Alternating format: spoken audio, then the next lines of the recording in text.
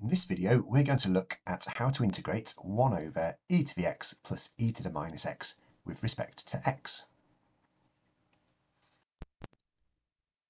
So the first thing to look at when we're integrating anything is, can we integrate by inspection? So we've got 1 over e to the x plus e to the minus x. Well, there's nothing obvious that will differentiate to make this, so we can't do this by inspection. So we've got to look for another method. Well, we've got a fairly tricky looking fraction, and on the bottom has got both e to the x and e to the minus x, which is just 1 over e to the x. So that repeated bit there, and the fact it's on the bottom of a fraction, would suggest that substitution is probably the way to go. So let's have a go at that.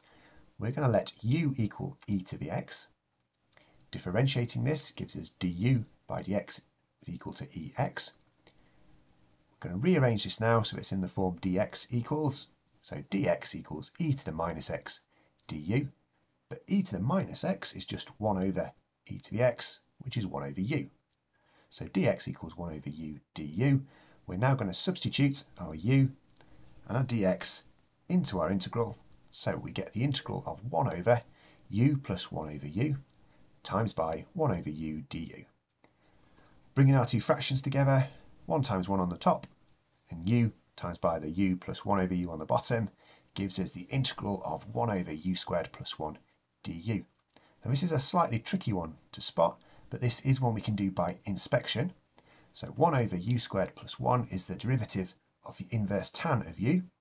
So integrating this, we get the inverse tan of u plus our constant c, because this is an indefinite integral.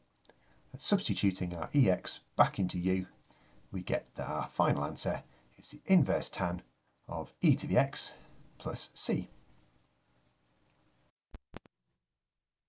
If you've enjoyed this video, remember to subscribe to the Doing Maths channel to keep up to date with all the latest releases.